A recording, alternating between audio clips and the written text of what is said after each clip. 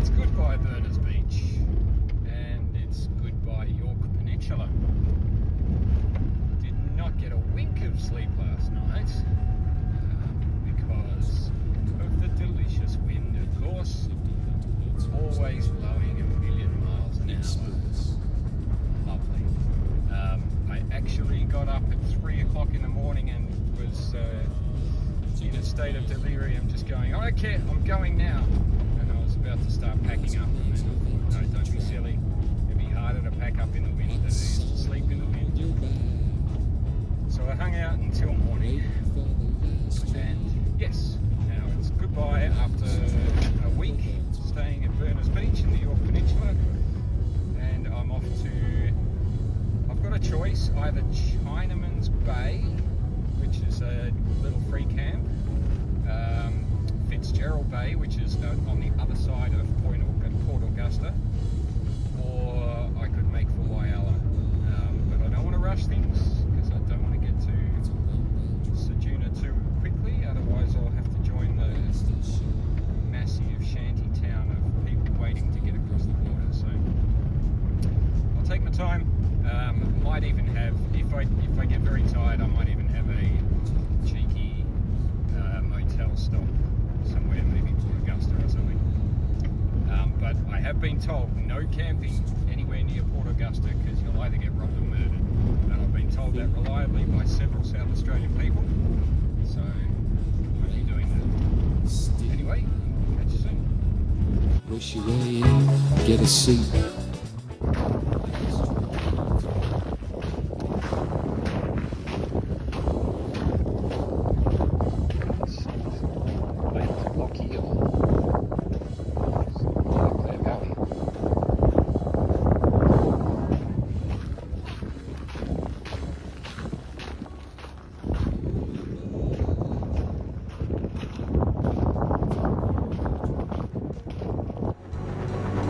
Rest assured. Actually, it was apparently Lake Bumbunga. I do apologise to the residents. I got the name wrong.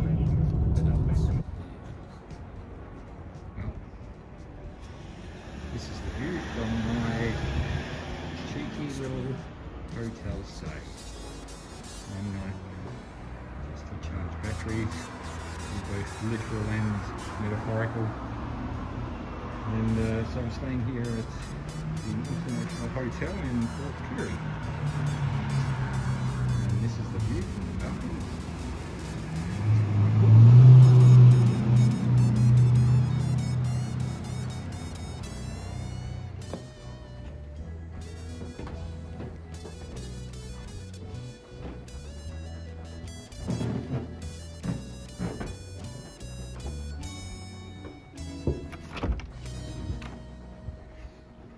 My quaint little room.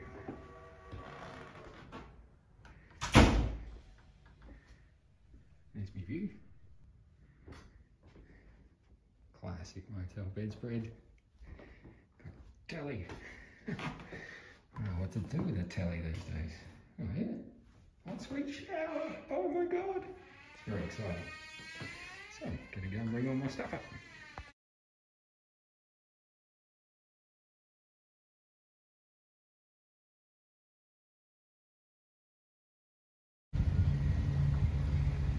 So this is Solomon Town Beach in Port Pirie. Flinders Ranges over there. And the situation is changing rapidly because there's a massive weather front coming in along the Nullarbor Plain, due to hit Ceduna and Port Augusta, which is just near here, with huge amounts of rain. Not great for tenting. So I'm going to go and sneak into the Clare Valley and stay at a site there, or find a site and see how it goes. Yeah.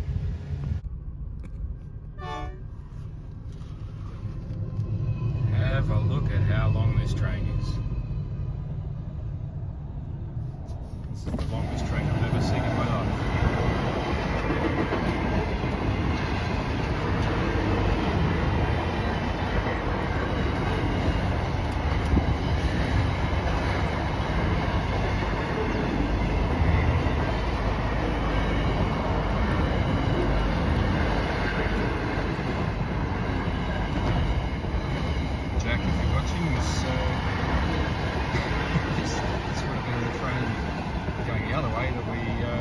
on to get to WA.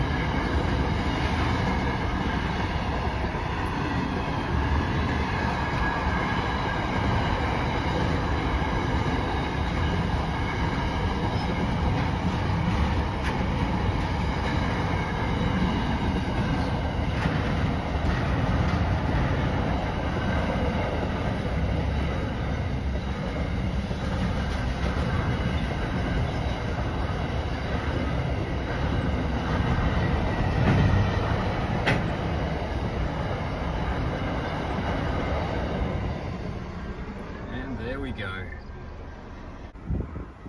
Well, the wind has got me.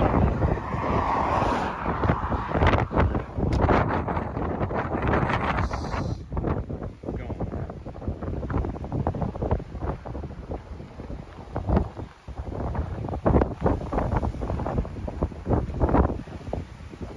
I knew it would be the wind.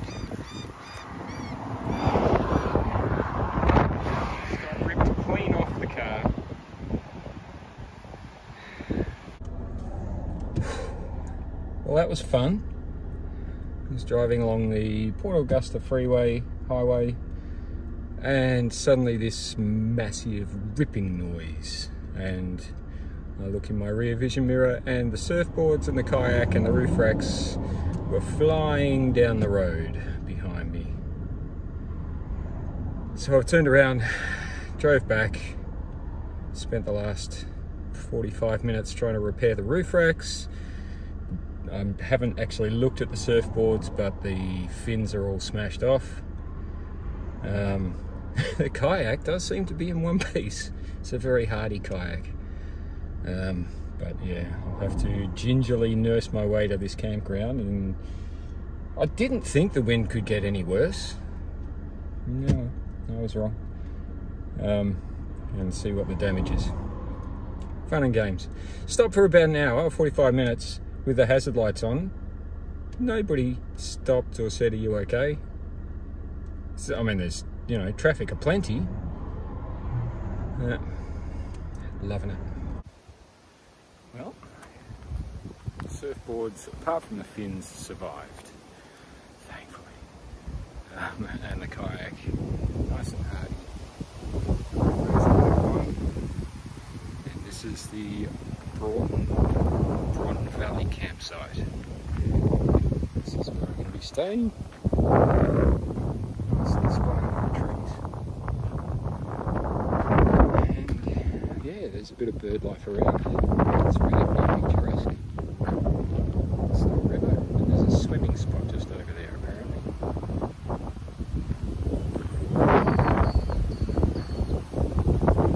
So yeah. See how this one goes. Like, I haven't had enough drama for one day. Thought I'd do a little river crossing.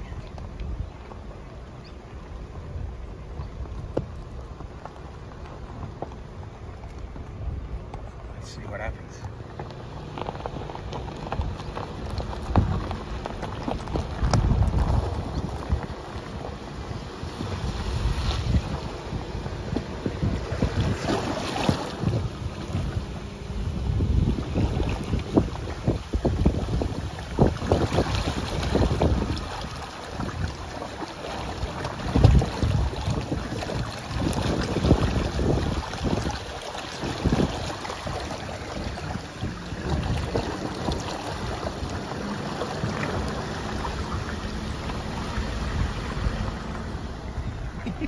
No worries at all.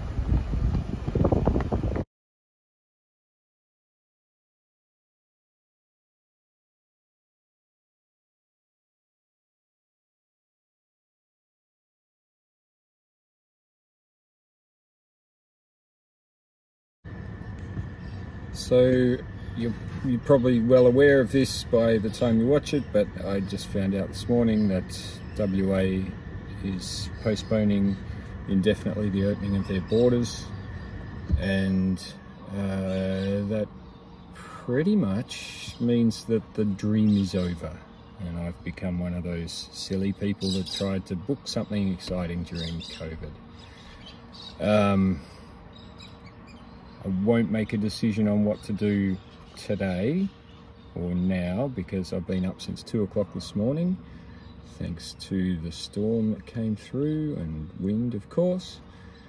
But I'm very tempted to just head back to Victoria and spend a bit of time in Torquay, and maybe look into doing a arborist course for the next 6 months. But yeah, I'll assess my options today. If I can find somewhere with a shower, where I can just stop and maybe have a little nana nap and something, and yeah, hopefully upload a video or two.